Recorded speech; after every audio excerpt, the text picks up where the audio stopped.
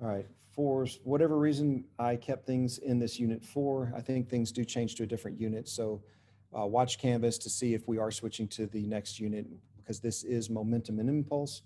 I've listed under Friday A day. We're going to do some notes together and then we've got some practice momentum and impulse.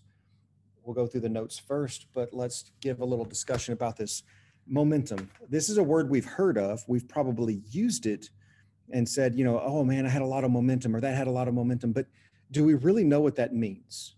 Do we know what is something that has momentum?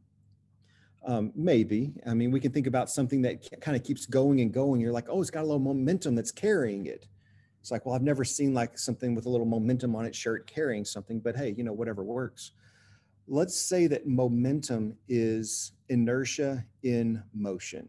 Okay. If I was to define momentum, I would just simply call it inertia in motion. It's like, okay, why would you call it inertia in motion? It's like, what do we know about inertia? We know inertia, that's like Newton's first law, because Newton said something about, let's see, his law of inertia, that's the first law. An object in motion wants to stay in motion unless an external force. So we know external forces affect the motion. And I said it was an object, or I'm sorry, it was inertia in motion. Okay, so we've got that. Newton's second law was a force or sum of forces is mass times acceleration. So we know the sum of forces affect a mass and the acceleration. The forces really affect the acceleration because the mass is usually constant. And acceleration, that's like a change in velocity over time. Okay, so we have a foundation of forces, right? Newton's first and second laws. And we know Newton's first law, law of inertia, and we know the second law, F equals ma. And then an outside force can change an object's motion. And because momentum is about motion of an object, forces directly affect momentum changes. What does that mean? That's a good question. All right, let's take a look at this. Let me share my screen again. Let's go through some notes. Let's get some things written down so we've got something that we can refer back to when we remember that, oh yeah, we had school before the Thanksgiving break. What was that school? Who cares? That was before the break. All right, so I'm going to start with momentum. Momentum. Okay. And what did I say momentum was? Inertia in motion?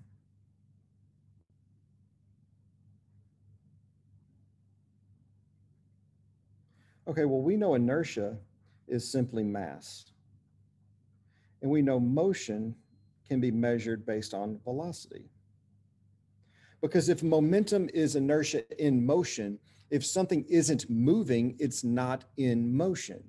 So if it's not moving, it's not inertia in motion. It's not a mass in motion. So that means it doesn't have momentum because by definition, it has to be in motion, I guess. So if we gave it a formula, for some reason, P is used. Now I can tell you the reason is because the Latin word for momentum starts with a P. Okay, that's true. I was told that earlier today and I trust the source. So P equals M times V, mass times velocity, which comes from the definition. Not too bad at all. The unit, since it's mass times velocity, would be kilogram times meters per second. It makes sense because it's mass, kilograms, times velocity, which is meters per second. Now that we have that, let's take a look at a little bit of where this comes from. Okay, we'll start with something that we know and we'll kind of just evolve it a bit. This is just a way to say, hey, you should be able to believe me. Is P momentum? Yes, P is momentum. I'm going to scroll that back up. P is momentum and it's calculated by mass times velocity. We all know that the sum of forces equals mass times acceleration. I mean, even the on-level kids know this because we've all covered Newton's second law. If we remember that acceleration, even from circular motion, we were breaking acceleration out into what it is. Let's do that here. What is acceleration? It's a change of velocity over time. So I can say that the sum of forces equals mass times the change in velocity over time, right? Newton's second law. Okay, well, what is a change in velocity? Well, I'm glad you asked, right? So summation of forces is equal to mass times final velocity minus initial velocity, v minus v naught over time. We just said, hey, what is a change in velocity? Well, it's where I am minus where I came from. That tells me the change. Well, Awesome. Well, what if we go ahead and distribute that mass, right? If we take this mass and we multiply it in, we would get something like mv minus mv naught still over t, right? And what is mv? Well, that is p. And then m times v naught, that's p naught. Not peanut, but p naught, right? So we can say the summation of forces is equal to final momentum minus initial momentum over time. And we could abbreviate this by saying, well, that's just basically the change in momentum over time. Who likes fractions? I certainly don't. If we multiply both sides to get rid of the fraction, we would say the summation of forces times time equals a change in momentum. We can kind of abbreviate that and say, well, let's just say, how about force times time is equal to delta P, or force times time is equal to mass times the change in velocity. Okay. Now, this is a change in momentum. This isn't momentum. Now, how do we define that? Do we have a single word that would define all of this stuff? Yes, we do. Impulse. Impulse is a change in momentum. Okay. Impulse in a formula, we would use the letter J as its designation. So we had P for momentum, so think momentum. We have a J for impulse, so think gympulse. Okay, we have momentum and we have gympulse. Easier way to recognize it when you look at the formula charts, it'll be like, oh yeah, I remember gympulse and momentum. You may not remember it right now, but after the Thanksgiving break, you come back to the video, you look at it, because like right now I'm talking to you, so everybody right now, they're like, we're ready for break.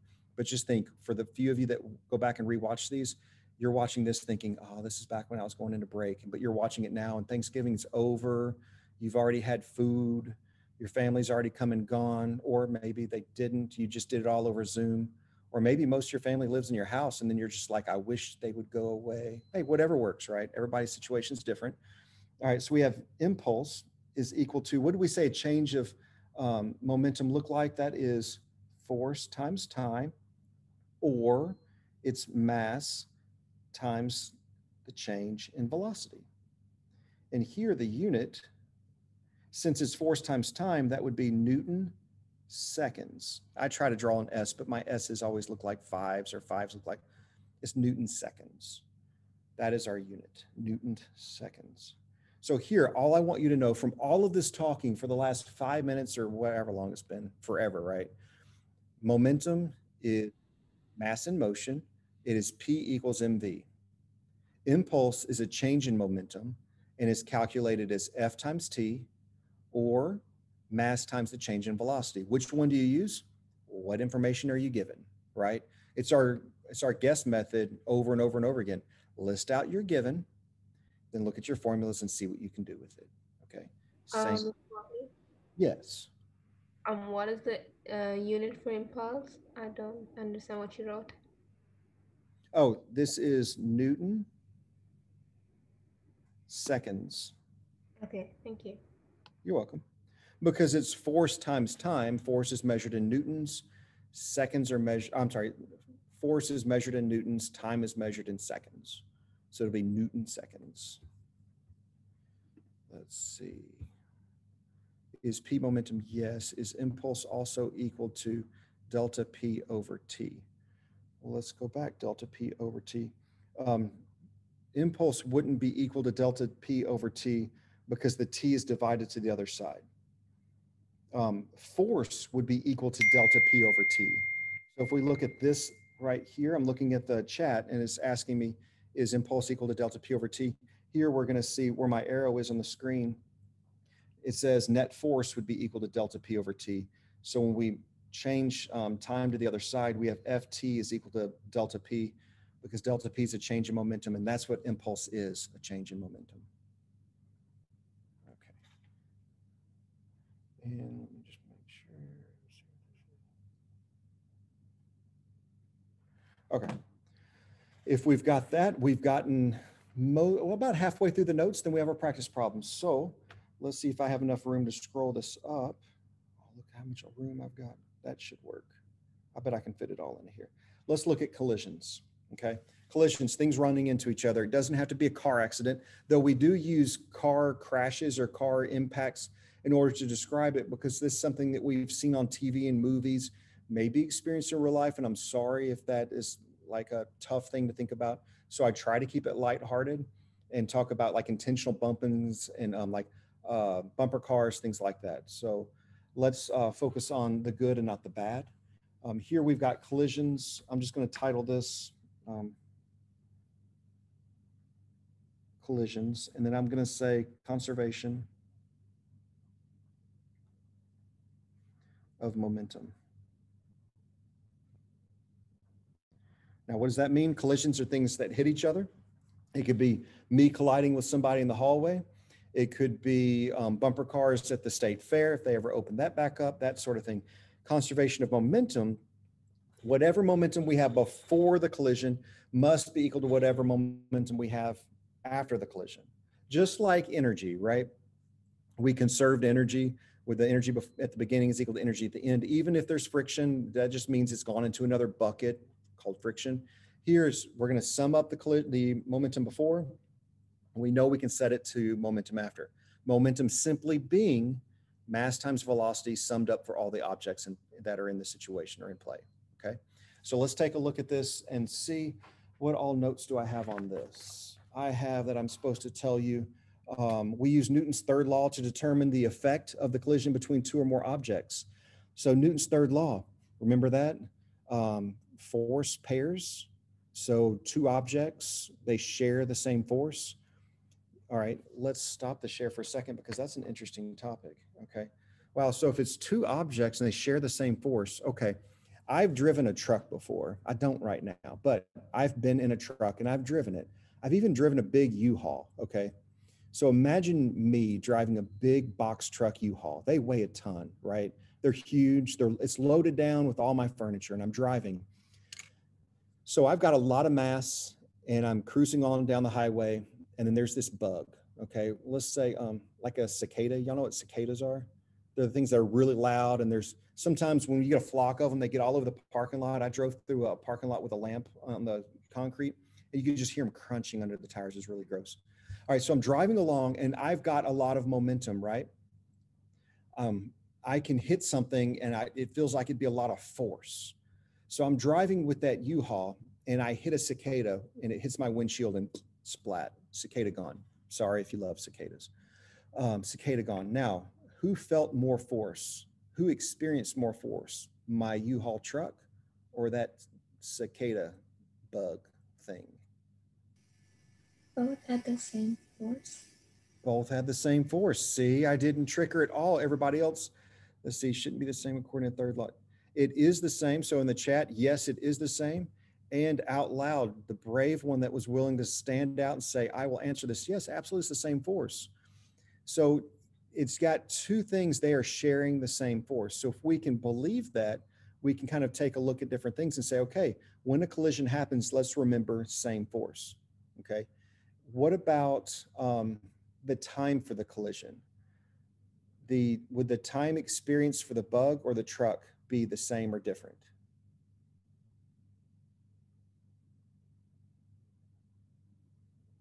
It's the same. Yeah, it's got to be the same, right? So someone said, what do I mean? I mean, there's only one collision. So if I was to calculate the time that that was in the collision, would it be different between the bug and the truck or the truck and the bug? No, it's the same collision. So what does that mean? A minute ago, didn't we say that impulse was force times time? So if there is a change in momentum between the bug and the truck, wouldn't that mean that they have the same impulse? Because we just said they would have the same force. We just said they would have the same time. So that means if two objects collide, they have the same impulse, right? Because it's force times time, they share the same force. That was Newton's third law. We learned that like forever ago. And we just recognized that, wait, it's the same collision. So there's only one time of the collision, time of that that crashing into each other. So if there's only one collision, there's only one time. Newton said there's same force. So that means for anything in a collision, they have the same impulse. Okay, and then impulse is also known as what? Does anybody remember? Change in momentum. Change in momentum. So if you're asked, yes, and also in the chat, yes, if you are asked about a change in momentum, they are asking you about impulse. If they ask you about impulse, they're asking you about a change in moment. Did I say that twice the same way? If they ask you about impulse, they're asking about change in momentum. If they ask about change in momentum, they're asking about impulse. And we know that it can be calculated force times time or mass times the change in velocity, okay? And by understanding that, that means that the two objects involved in the collision are experiencing the same impulse. Is everything the same during a collision except for the masses of the two objects? No, the velocities could be different. We're gonna see that. The velocities can be different, but the impulses are gonna be the same. The momentums can be different, but if we add all the momentums available before the collision and we add up all the momentums after the collision, those values should be the same. Okay, so we're conserving momentum, and every object in that collision will experience the same impulse. What if there are multiple collisions? We'll look at each collision individually.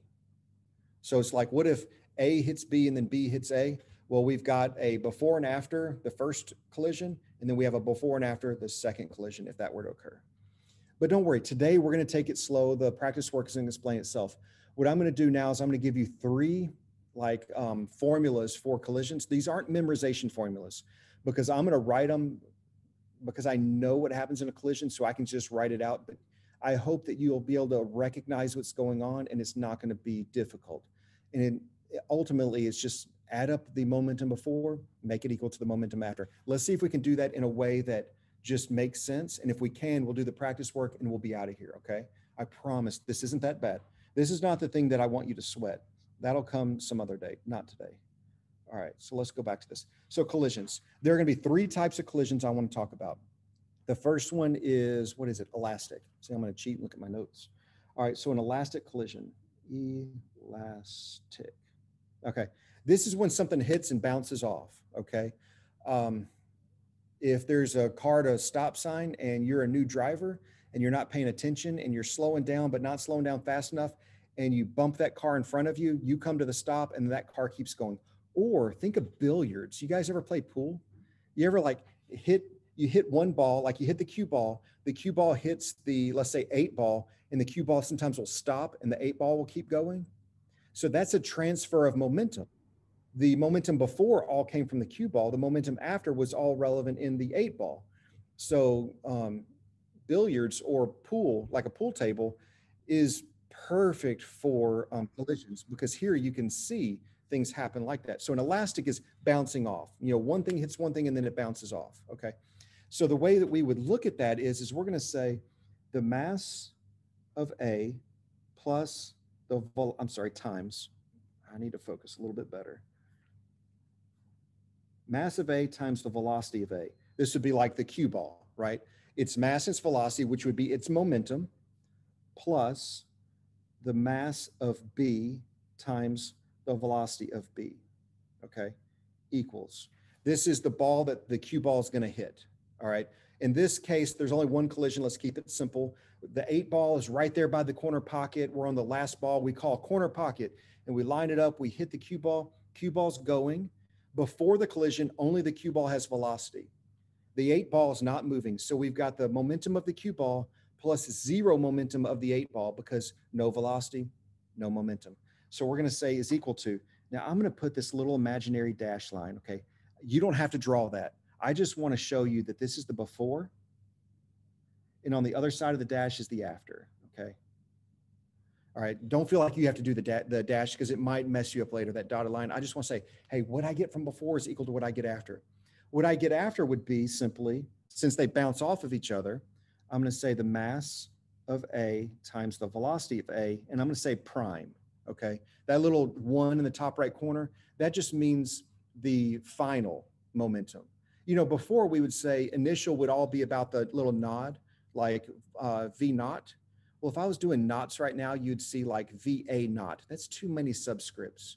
So just allow me to put a postscript, a prime, to say this is after, okay? Meaning that the velocity has changed, but it still applies for the A ball. Okay, if you accept that, we're cool. And then I would say plus MB times VB prime. That's it. I add up the momentum of the separate balls before, I add up the momentum of the separate balls after. Those two summations should be equal to each other. That's it. I told you this isn't that hard. It's simply what do you have before is equal to what you have after, right? Not bad at all. If it's bad, that's okay. It's the first day. Plus, we're going into break and it's Friday and it's gorgeous out. You guys have windows, I'm sure. I have no windows in here, so I don't even get to enjoy the sunshine. But poor me, right? But they pay me to be here, so there you go. All right, now we've got perfect. See, I misspelled perfect. How about that? I put perfect. There's an R in that word. Perfectly inelastic. Perfectly inelastic, they stick together. All right. Here you can think about trains, right? You got one train car and you have another train car. And in order for them to join them together, they ram them into each other and the coupling unit will come in, crash into each other, and then couples, right? So before the collision, they are two separate masses. After the collision, it's one big mass because they're joined up. Okay, you can think of a car accident where the bumpers get locked together and they're stuck together, right? That would be kind of a bad accident. So here, if we have perfectly inelastic, we would start out the same way, right? We would have MA times VA plus MB times VB. Just the mass of A times the velocity of A, which is momentum, plus the mass of B times the velocity of B, which is momentum of B, all right? Now is equal to, let's bring these dots down so we can say that's our after. Well, now they're stuck together. We have one big mass, right? One big mass. What would that look like? That would be MA plus MB. And then they would have a shared velocity because they're connected. If they're connected, they can't have different velocities. They're connected. So that'd be times velocity prime. All right, let me catch up with this. Wouldn't Newton's cradle be a good example of elastic collisions? Could be. So this one is where two objects come together after a collision, right? Yes. Is this one on the formula chart?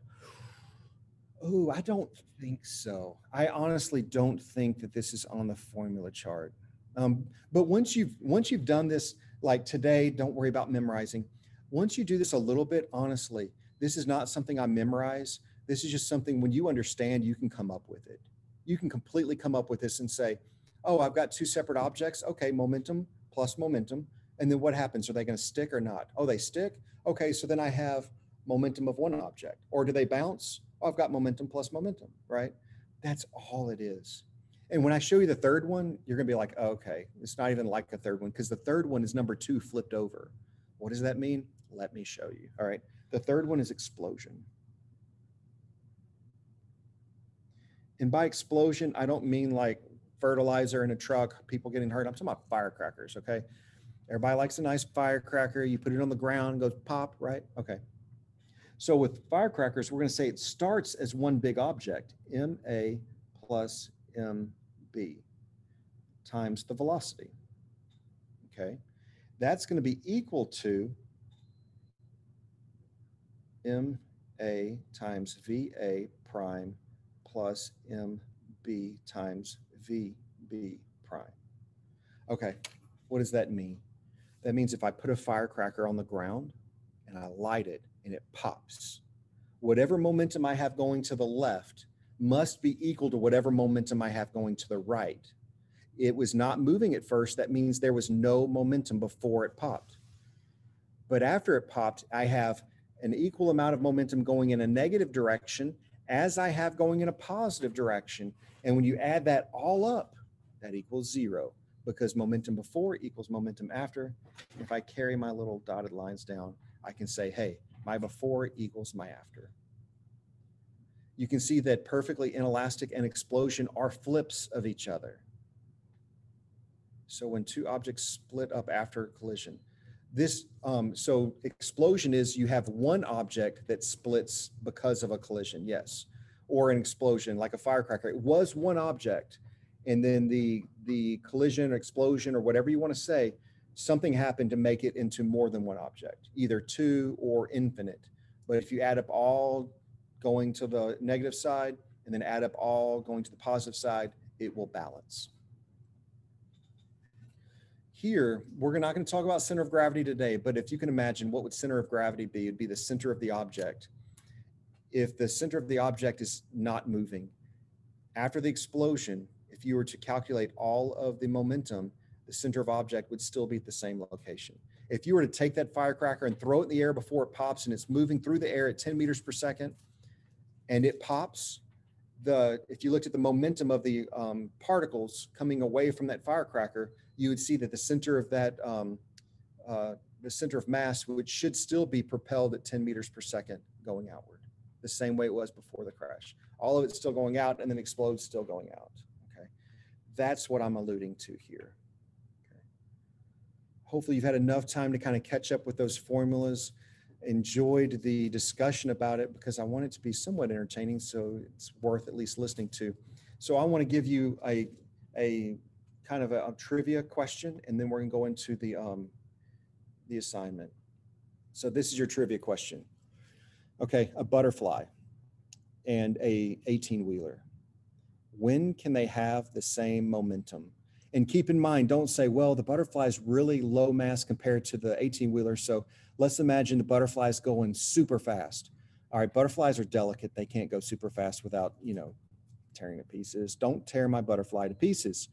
So tell me, when can a butterfly and a Mack truck have the same momentum? Come on, this is an on-level question. I asked this in the on-level present. If the truck is going really slow? Okay, so if the truck's going really slow, the butterfly still has to overcome the mass of the truck. So if the truck is like 1,000,000 times more massive than the butterfly, and if the truck's going really slow, we would still have to have the butterfly to have 1,000,000 times that velocity just to balance it out. When the butterfly's velocity is equal to the truck's mass and the truck's velocity is equal to the butterfly's mass. But that's true, but the butterfly would not survive the velocity of the truck's mass. Is it if they have a perfectly inelastic collision? Even if they had even if they were stuck together, they would be going the same velocity, but they're different. I'm still saying they still have different masses, okay? It's still the butterfly and the truck. Even if they're stuck together, how would that butterfly have the same momentum? I'm still looking for that perfect answer. When they're both still. Oh, say that louder. When they're both still. And what does still mean? What's the velocity equal to? 0. 0. Okay. So what he said is what if the velocity was 0? If the velocity is 0, what is the momentum? 0. 0. So if they're both sitting still, they both have a momentum of 0. That was a tricky little question, wasn't it? All right, that's what I want you to think about when you get to these questions and when you're thinking about these topics. I want you to be able to not just think about, oh, I have to use this formula. You need to think about all the way around the problem. It's like, well, they both could have a momentum of 0. If they're both in the parking lot, just chilling in the sun, truck, butterfly, not moving, no momentum, they are equal. All right, that's just a fun question we posed to the on-level class right after we define momentum. Usually someone will come up with it. It takes a little bit of a struggle, but that's just something we want to think about as we're going through these.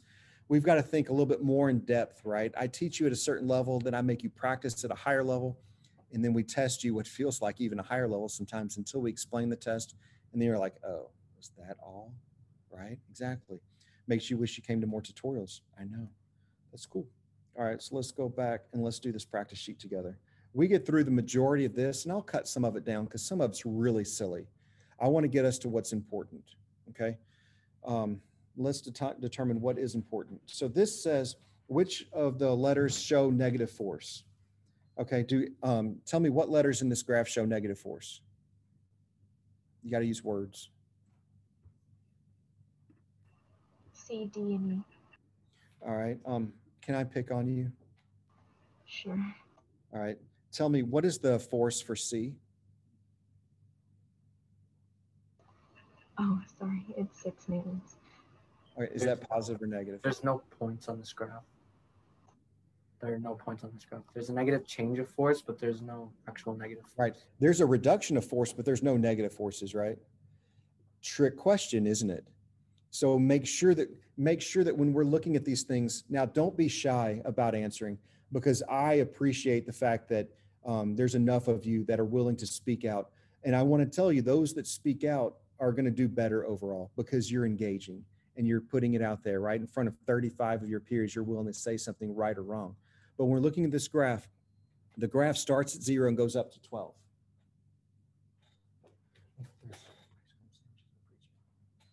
All right, this graph goes from 0 to 12, so we know there's no negative force. Yes, it does go more positive, it stays constant, and then it goes down, but it never goes below the 0. So that takes care of a lot of the questions on this. So let's go down to, what about F? From 3 to 12 seconds, does the object speed up or slow down? Does it speed up or slow down from 3 to 12 seconds? Does it speed up? Why does it speed up? Because the acceleration, like it's not a changing acceleration, like the velocity is not constant. Correct. The velocity is not constant because we have a force. We have an Right. unbalanced force of 8 newtons, so we know we're speeding up. What about from 12 to 18 seconds? Are we speeding up or slowing down? It's still speeding up, but at a slower rate because there's still a positive net force. Right. Remember that from the quiz or test or whatever that was a couple days ago, a couple classes ago? There is still a positive net force. So we're still accelerating just at a lower rate, but it is still increasing velocity. It is still increasing velocity. All right, H says, calculate the change in momentum from 0 to 18 seconds. Change in momentum equals what? What did I say? There's a one-word answer here. What is change in momentum? Impulse. Yeah, impulse. So we know change in momentum is impulse, and we know that, so change in momentum here, I want to draw on this now. I want to say that this is impulse. And we know that impulse is equal to force times time, and it's equal to mass times delta V. Well, they didn't tell us the mass or delta V, but we have graph for force times time. And in the graph, if we were multiplying the two axes, then we're going to look at the area under the curve. That would be this triangle, this rectangle, and then this triangle, which amounts to, if I was to calculate this off to the side, I would say that this is 1/2 times base times height, which would be 3 times 8. That's the first triangle, because it's 1/2 the base times the height. It's a triangle. Then I'm going to add the rectangle to that, which is from 3 to 12, which is 12 minus 3 is 9, and I'm still going 8 tall. So 9 times 8. And then I want to add that last triangle. I'm going from 12 to 18, which would be 6 wide, 8 tall. So we have 1/2 times 6 times 8. Okay. If I got any of those numbers wrong, let me know. I'm trying to do this a little bit fast. So if I make a mistake, you can totally call me on it. I appreciate it. But when I did this math, I got 108 Newton seconds, because that's my unit, 108. And that is for this problem right here. Let me draw this arrow. Okay. Area under the curve, because it's force times time. It's in the formula. Now, the next question says, if a 5 kilogram object was moving 2.5 meters per second before the impulse, calculate its final velocity. Whoa, that's heavy. Okay, we can do this. We can totally do this. We know that impulse is equal to not just force times time, but it's equal to mass times the change in velocity, meaning that impulse is equal to mass times final velocity minus initial velocity, right? And in the last problem, didn't we calculate impulse? Don't we know the impulse is 1.8? We kind of do, because we solved for change in momentum, which is impulse. So we know it's 108. So we know 108 is equal to the mass, they said 5, times, they said we're looking for final velocity, so it would be V minus the initial 2.5. Here, we can distribute that 5 into the parentheses. We'd have 108 is equal to 5v minus 5 times 2.5. We get some number. We would solve for v. If you were to math this, calculate it out, I would say that you're probably going to get 24.1 meters per second. Okay.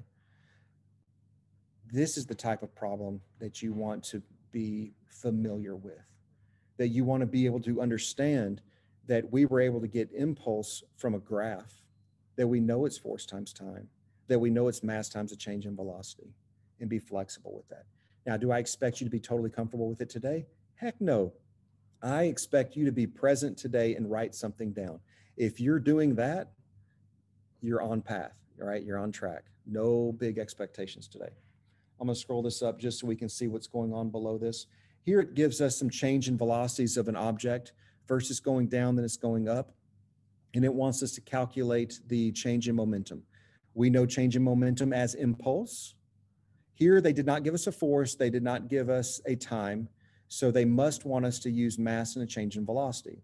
Well, the initial velocity for the first one, the V naught, equals negative 12 meters per second. I can see that because it's going down, but then it's going up. So the final velocity would equal 10 meters per second.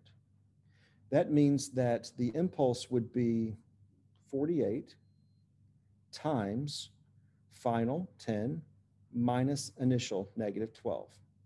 Yes, 10 minus negative 12 is 10 plus 12. I know that. But I want to make sure when someone looks up, they're like, wait a minute, why'd you add those together? What? I want you to be able to understand that it's final minus initial. 10 minus negative 12. Okay. When we calculate that, put a little math to it, I think we should get 1056. Let's say the first and the third one. So you have those examples. I'll leave the second and fourth for you to look at. Fair? Fair. All right. Initial equals negative 20 meters per second. Because it's going down, I'm calling down negative, up positive. All right. Final is equal to 20 meters per second. So we know that it's mass times the change. The mass is 16 times 20 minus negative 20. 20 minus negative 20 is 40. 40 times 16 is some number. You can calculate it. I have faith you know how to subtract a negative number and then hit the multiply key on your keyboard or calculator, phone, whatever you're using. All right, that's the simple stuff.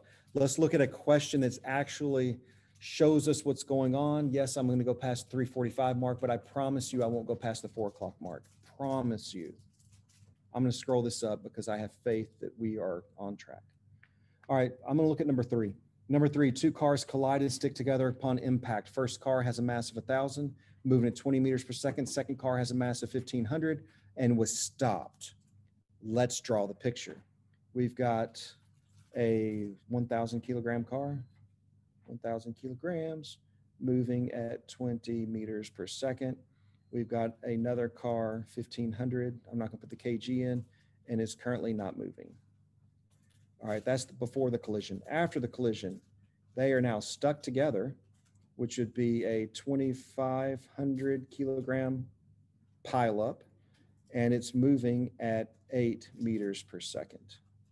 So we've just drawn the picture, right? Two things collide. The first one slows down. The second one speeds up, but together they're stuck together. They're moving at 8 meters per second. So now unmute and tell me which car experienced the greatest force. Which car?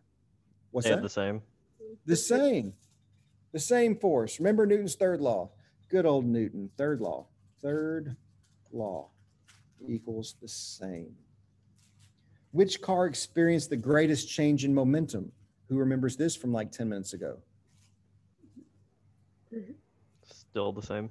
Still the same. Change in momentum is Gimpulse, which equals force times time. They have the same force, they have the same time, so they have the same change in momentum. What was the impulse experienced by each car? Now we need to calculate something, okay? They didn't give us the force, they didn't give us the time. That means we have to use mass times the change in velocity. Let's call the smaller car, car 1, and the second one, car 2. So for car one, we're going to say it's the mass of 1,000 times the change in velocity. The final velocity is 8, and we're going to subtract the initial velocity of 20. So 8 minus 20 should be like negative 12. Negative 12 times 1,000 would be equal to negative 12,000. For car number 2, the mass is 1,500. The final velocity is 8. The initial velocity is 0. 8 minus 0 is 8. 8 times 15 equals 12,000. Imagine that. We have calculated the impulse and they have the same magnitude, just different directions. Right? One car, when they impacted, their acceleration was to the one that was moving 20 meters per second, it slowed down, so its acceleration was negative. The one that wasn't moving and then started moving at 8 meters per second, its acceleration was positive. So we can see that their accelerations are in different directions. We see that they have the same impulse, even if it's one's positive, one's negative. That just is directional, right? Who cares about direction? What was the magnitude? 12,000. If the collision took place over 0.5 seconds, what was the force experienced by each car? Okay, well, we know the impulse was 12,000. And that's equal to force times time. So we would say 12,000 is equal to force times 0.5. Divide both sides by 0.5, we should get 24,000 newtons is equal to the force. Because we've just solved for the impulse, and we know impulse is 12,000, but we know impulse is force times time. So we just set it equal to force times time. Again, if this is over your head, don't worry. It's first day. And this will be the recording that goes up on Zoom. So you're like, I can relive this over and over. Can I really? I'm so excited. Yes, I know you're saying that. No, you're not saying that. But hey, I can wish. If the collision took place over 0.5 seconds, what was the acceleration of each car? Well, we can do this. We know that force equals mass times acceleration. So for car one, we've got 24,000 is equal to the mass, 1,000, times A. 24,000 divided by 1,000 should be 24 meters per second squared is equal to acceleration. For car two, we have what, 24,000? 24,000 is equal to the mass, 1,500, times A. 24,000 divided by 1,500. Oh, I've got to do that. 24, 1, 2, 3, divided by 15, 1, 2, 16. 16 meters per second square is equal to A. Now we must recognize they're in different directions. The acceleration of car one was to the left, the acceleration of car two was to the right. We can see that through the image, the way that I drew it. But they do have different accelerations, bigger mass, less acceleration, because it's the same force. Bigger mass, less acceleration. Think about that bug I talked about earlier. When the U-Haul truck hits the cicada bug, the truck is big mass, so it's going to have a very little acceleration change. The bug, tiny mass, very big acceleration change, so that mass times acceleration is equal for both. Isn't one? Oh, never mind. Okay, cool. All right, that's the end of page one. Let's scoot on over to page two. Let's see what's important here. I think we can hit the highlights and still be done by 4 o'clock. That is the dream, and we are living the dream here, right? 2 eggs, they give us the mass, are dropped from the top of a 20-meter high building. Each hit the ground with the same velocity and stops. Well, that's normally what happens when you drop an egg. What is the velocity of each egg before it hits the ground? Well, we know that mgh is equal to 1/2 mv squared, meaning that the gravitational potential at the top is equal to the kinetic energy at the bottom. Masses do cancel out. Bam, bam. Gravity is 10 times height, they told us is 20, is equal to 1/2 times velocity squared. Let's see, 10 times 20 is 200. Multiply both sides by 2. So you get 400 is equal to v squared. I want v, so I square root it. I end up with 20 is equal to v, 20 meters per second. Try to fit that in there. 20 meters per second is my velocity before it hits the ground. What is the change in momentum of each egg? Okay, well, the change in momentum is impulse. Impulse is equal to force times time is equal to mass times change in velocity. Well, they didn't give me a force or a time, so I'm going to use the second half, mass times change in velocity. Mass is 0.25 times, let's see, the final velocity is 20. The initial velocity, they said dropped, so we know the initial velocity is 0. 20 minus 0, still 20. 20 times 0.25 should be 5. Yeah, I think so. So 5 Newton seconds is the change in momentum. All right, what's the impulse? Can someone calculate that for me really quick? What's the impulse? 5 Newton seconds. 5 Newton seconds. Caleb, you win the prize, the fastest one on the mic, because impulse is change in momentum. If we've calculated change in momentum, we've calculated the impulse. It's the same thing. Same thing. All right, let's see if there's anything important here. The first egg hits the ground and stops in 0.002 seconds. The other egg is protected by a drinking straw scaffold and stops over time of 0.05 seconds. We do this in on level. We build these scaffolds for eggs and we drop them, and if they break, they fail. If they drop them from shoulder length and they break, that's failing grade. It's sad because they don't get to try it beforehand. But if they can drop it over the banister out here in the hallway down to the first floor and it doesn't break, they get 100. Talk about a dramatic day in class. You can go from a failing grade to 100% just based on a stupid egg that you don't get to have until I hand it to you and say, let's go. I know it's awesome for me. It's miserable for some of them. And what's crazy is usually like the really brainiacs in class that get everything right, their eggs break. And the kids that are just like, whatever, I'm gonna put this together at the last second. There's just work everywhere, and it drives the hardworking kids crazy. And it's awesome to do right before a break, so that way they're all stressed out. And then we're like, okay, but you don't have to come back for a week, so see you later. I know, I'm mean. It's craziness. All right, the first egg hits the ground and stops, blah, blah, blah. See, what is the average stopping force experienced by each egg? Well, we know that impulse is equal to force times time, right? And we said the impulse is 5 equals force that we want times time that they give us 0.002.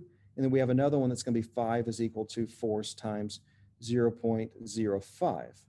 All right, so then what's the force of the first one? Let me get my handy little calculator. 5 divided by 0.02, 2,500 newtons of force for the first one.